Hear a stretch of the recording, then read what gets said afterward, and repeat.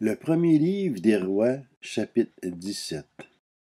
Élie le Tisbite, l'un des habitants de Galaad, dit à Achab, l'Éternel, le Dieu d'Israël, dont je suis le serviteur, est vivant. Il n'y aura ces années-ci pas de rosée, ni de pluie, sauf sur ma parole. Puis la parole de l'Éternel fut adressée à Élie. Pars d'ici en direction de l'est, et cache-toi près du torrent de Kérit, qui se trouve en face du Jourdain. Tu boiras de l'eau du torrent, et c'est au corbeau que j'ai ordonné de te nourrir là.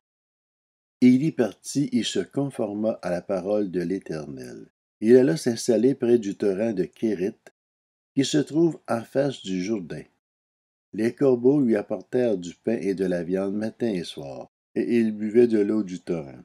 Mais au bout d'un certain temps, le torrent fut à sec, car il n'était pas tombé de pluie dans le pays.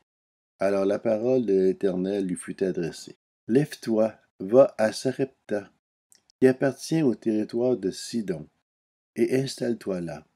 J'y ai ordonné à une femme, veuve, de te nourrir. Il se leva et partit à Sarepta. En arrivant à l'entrée de la ville, il y vit une femme veuve en train de ramasser du bois. Il l'appela et dit, « Je t'en prie, va me chercher un peu d'eau dans une cruche, afin que je boive. » Et elle alla en chercher. Il l'appela de nouveau et dit, « Je t'en prie, apporte-moi un morceau de pain dans ta main. » Et elle répondit, « L'Éternel, ton Dieu est vivant. Je n'ai rien de cuit. Je n'ai qu'une poignée de farine dans un pot et un peu d'huile dans une cruche. Je suis en train de ramasser 2 morceaux de bois, puis je rentrerai, et je préparerai cela pour mon fils et pour moi. Nous le mangerons, après quoi nous mourrons. » Élie lui dit, « N'aie pas peur, rentre et fais comme tu l'as dit. Seulement, prépare-moi d'abord avec cela un petit gâteau et apporte-le-moi. Ensuite tu en feras pour ton fils et pour toi. En effet, voici ce que dit l'Éternel, le Dieu d'Israël.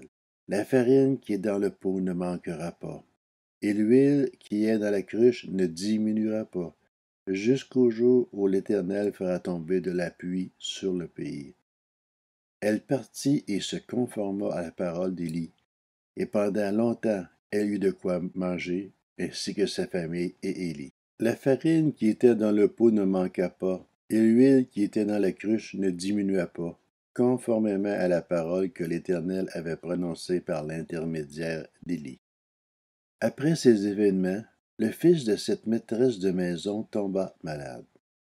Sa maladie fut si violente qu'il cessa de respirer. La femme dit alors à Élie, « Que me veux-tu, homme de Dieu? Es-tu venu chez moi pour rappeler le souvenir de ma faute et pour faire mourir mon fils? » Il lui répondit, « Donne-moi ton fils. » Et il le prit des bras de la femme, le monta dans la chambre à l'étage où il logeait et le coucha sur son lit. Puis il fit appel à l'Éternel et dit, « Éternel, mon Dieu, est-ce que tu vas faire du mal au point de faire mourir son fils, même à cette veuve qui m'a accueilli chez elle? » Puis il s'étendit 3 fois sur l'enfant, fit appel à l'Éternel et dit, « Éternel, mon Dieu, je t'en prie, que l'âme de cet enfant revienne en lui. » L'Éternel écouta Élie. L'âme de l'enfant revient en lui, et il retrouva la vie. Élie prit l'enfant, le descendit de la chambre jusque dans la maison et le donna à sa mère en lui disant, « Vois, ton fils est vivant. » La femme dit alors à Élie, « Je reconnais maintenant que tu es un homme de Dieu, et que la parole de l'Éternel dans ta bouche est vraie. »